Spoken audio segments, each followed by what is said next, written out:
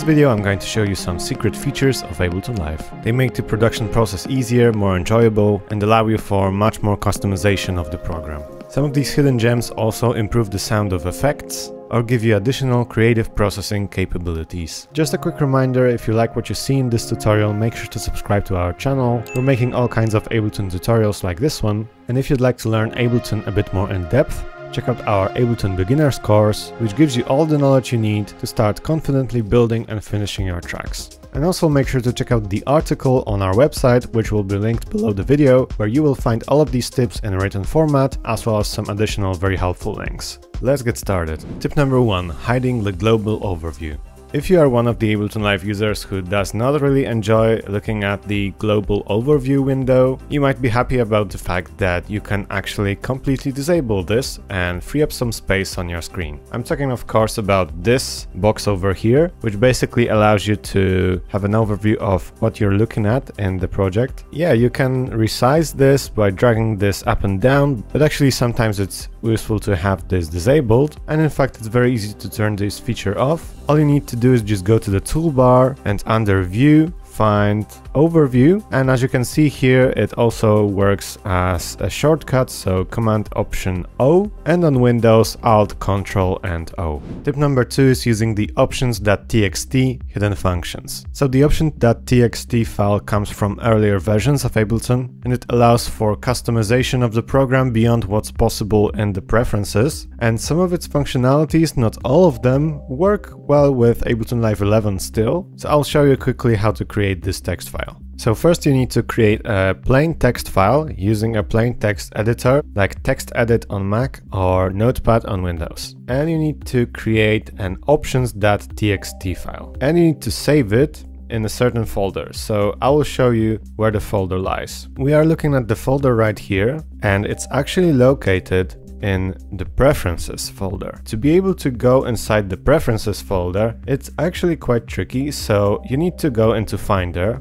In the Go tab, you need to hold Alt or Option, and Library is going to appear right here. You need to click on it, find Preferences here, not Preference Panes, but Preferences, and inside Ableton, you will find your current version of Live, and here you can actually save your options.txt file. So for example, we can add a cool function called Enable Arm on Selection, and basically what this cool function does is arms your tracks whenever it's selected, so you don't have to click arm whenever you want to record. And I'm going to just save this, and in Live you might have to restart the program. Yeah, but in my case, whenever I click on a different track, it's working. First you might have to arm just one track, but after that, whenever you change the selection of the track, you automatically arm the track.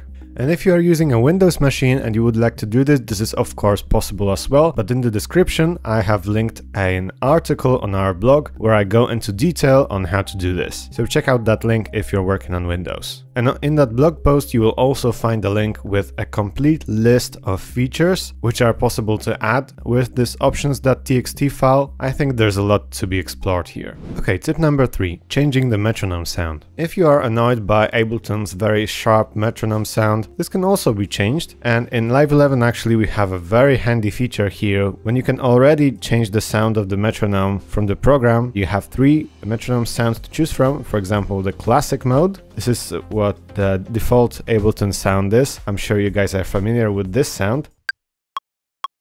Then we have a click. This is quite pleasant. This is an electronic click. I quite like this one. And then there's wood. So a sound with a wood block as well. But actually, if you would like to substitute the classic sound for something completely different, for example, you would like to generate or design your own metronome sound, this is of course possible as well. And I'm going to show you how to do this on Mac. And if you're working on Windows, again, link in the description, you will find the blog post with specific instructions for Windows. So if you're working on a Mac, all you need to do is just right click on your app inside Applications with Ableton Live 11 and go to Show Package Contents. Inside the Contents folder, you go to App Resources, Miscellaneous, and then you go to Metronome, and here inside the samples folder, you have metronome.wave and metronome.up.wave. You can actually copy this onto your desktop if you would like to substitute this back again for the default sound. But basically, if you substitute these two samples with your own samples with the same names, Ableton is going to load them up, and basically you will have the classic sound changed for something completely different. Tip number 4, turning off analysis files, so the ASD files. You might be also annoyed by the fact that whenever you import a sample into Ableton Live, it automatically creates an ASD file, which basically contains some information about how the thing should be warped and so on. And this could clutter up your organization of files, and avoiding this is incredibly easy. So you go into Preferences, and inside the File Folder tab, basically you need to turn off the Create Analysis Files option. You won't be having the ASD files loaded up by default next to your samples, and you're free to go. Tip number 5, equal loudness feature for the echo and delay audio effects. So unlike most audio effects, echo and delay have a special option which changes the way the dry-wet knobs behave. It's accessed by right-clicking on the dry-wet knob and going to equal loudness. And with equal loudness on, the 50-50 mix is actually going to be a bit louder than without this option on. Might make the behavior of this knob more suitable for live performances, so whenever you mix in a bit of delay, you are not losing as much gain, so you don't have to compensate for the gain, for example, by turning up the volume of the overall track. For example, let me show you how this works. Okay, so for example, here we have a main lead sound, so we have a bunch of effects, but we don't have delay, so we might get echo here. And for example, let's not turn on the equal loudness yet.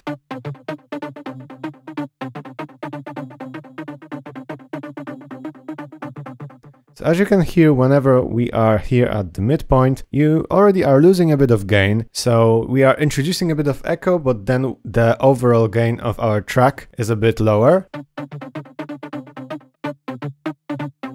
And in order to avoid this, we can turn on equal loudness, and now we will be introducing a bit of echo without losing as much gain.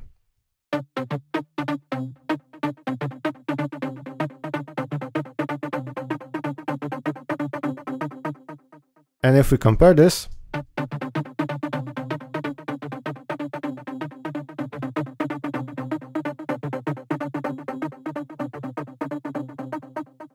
it's a small difference, but if you mess around with it, maybe it's something for you. And the same feature is available in the delay audio effect right here.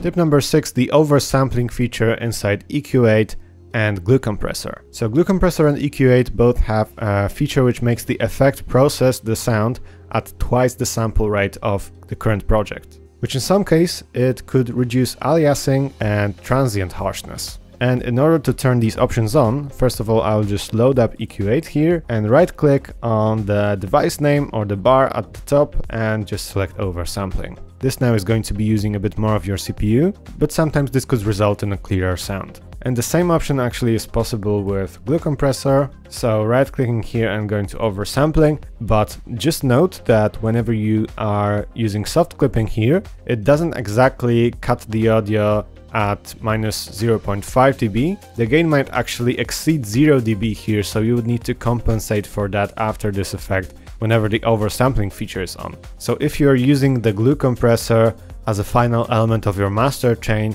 make sure to switch off the oversampling feature or make sure to turn down the gain after that.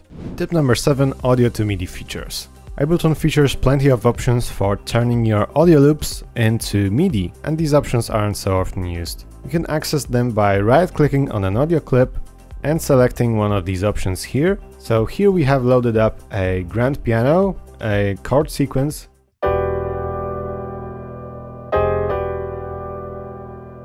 and here we have 3 options of converting an audio clip to MIDI. So first of all, we have harmony. So this is useful for chords, something like we have. We have convert melody to new MIDI track, which basically checks your sound for melodies and tries to decipher a melody, and drums as well. So for example, let's take harmony and see what Live can decipher out of our clip.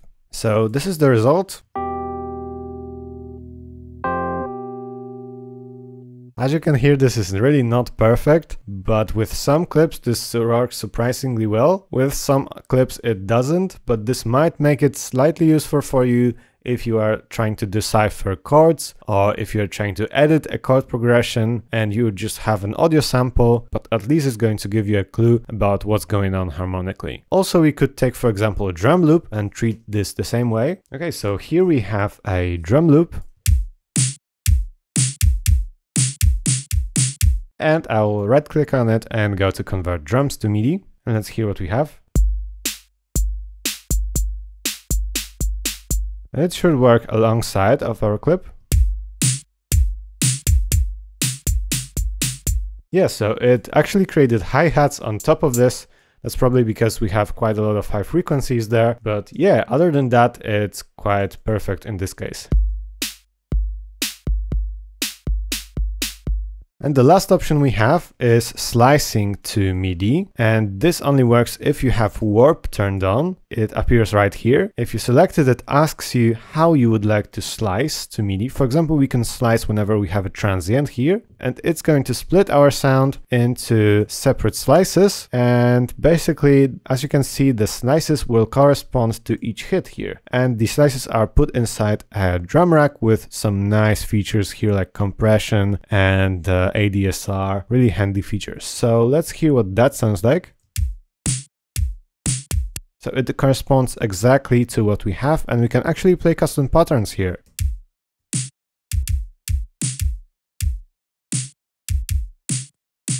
Yeah, so that would be it. This option is really cool. You can achieve a similar result by just dropping a sample inside the simpler and going to the slice mode. Yeah, so whichever option you prefer, it's up to you. So tip number 8 is integrating external programs as sample editors with Ableton Live. So Ableton doesn't really feature a really good auto-tune, for example, and Ableton's developers found a really cool way of transferring audio files directly to other software and then saving it back into Live. So to enable this, you need to go to File folder, and here you need to select a sample editor right here. So it says no sample editor has been selected. You need to click on the Browse button and find, for example, Melodyne, Autotune, or Isotope RX. These are just some examples of what you could use. And then when you click on an audio track inside the clip view, you need to click on this Edit button right here. And this is basically going to open up, for example, Melodyne, and you will be able to transpose these notes and edit that in depth, and then you just save it and it appears right inside the DAW without having to drag over samples and getting lost doing all of that. This feature is going to save you a lot of time if you frequently transport your samples into external editors of audio and back. Tip number 9, insert and cut time. These overlooked shortcuts prove to be incredibly useful when arranging. Once you have plenty of tracks with automations, adding an additional section in the middle of your tracks becomes harder, as you would need to drag half of your project to the side. So for example, here we have our track, and if I would like to add a new section here, I would need to select all of this stuff and basically, for example, cut all of this and then find a new spot where it should start, for example here, and paste this in. And yeah, it doesn't have to work this way, it's really easy in fact. There are really nice shortcuts for this. First you need to just select how much time you want to add, and then on Mac you press Command and I, and it basically adds this much time. And it also moves your time markers, so it's even better. On Windows, it's Control and I, and there are also nice options for cutting time, for example. So we have Command Shift and X, and it just cut all of that time. This also works on Windows as Control Shift and X. And if you would like to duplicate time, this is also really nice. So Command and Shift and D, and it duplicated this time. And the same on Windows, Control Shift and D. Tip number 10 would be vibrato and tremolo effects. Vibrato and tremolo are really popular effects in music production, but Ableton doesn't feature these as separate devices. We can, however, use both of these effects really easily inside different audio effects. So vibrato is available from the chorus ensemble effect. It used to be done with frequency shifter, but now with chorus ensemble it's even better. So inside chorus ensemble you have this third option, vibrato. You might be familiar with this already, but if you're not, it's just a matter of adjusting adjusting amount and rate, and you get as much wobble as you want. Basically, this allows you to add a bit of pitch fluctuation. You can also change the shape for a triangle like this, and you can add warmth, which is a really nice option, but that's a separate feature. And then we have Autopan, which allows you to add tremolo. First of all, we need to add in a bit of amount, and then we just reduce the phase all the way down. So let's try to preview this. Let's put these effects on a different track. I will drop a wavetable. Maybe let's just take a chord progression here. Here's a chord progression. Basically, we add vibrato and increase the amount.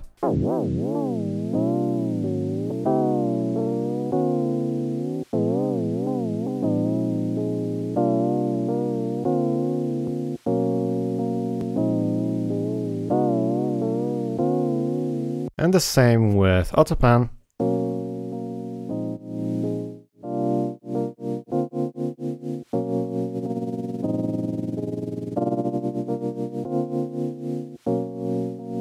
Yeah, so all that's needed here is just adjusting the rate and amount, and you have a really nice tremolo effect. Thank you very much for checking out these 10 tips. I hope you found this tutorial useful. If you'd like to explore more, we're running a music production academy over on our website with start to finish courses on making tracks in various genres, as well as an Ableton beginners course in which you can learn all the necessary basics of production. Make sure to subscribe and click the notification bell. If you enjoyed this video, leave us a like, write us a comment, and I will see you in the next tutorials. Hi, this video is sponsored by us. If you like these tutorials and want to support the channel, check out our website packed with online courses and professional sound packs. If you want to cut years of your learning curve, check the PML Beginner to Advanced Music Production program for Ableton Live. You will know Ableton inside out and learn how to write, produce, mix and master complete tracks. You learn step by step at your own speed, from an empty file to professional production, as if we're sitting side by side in the studio. Thank you for listening.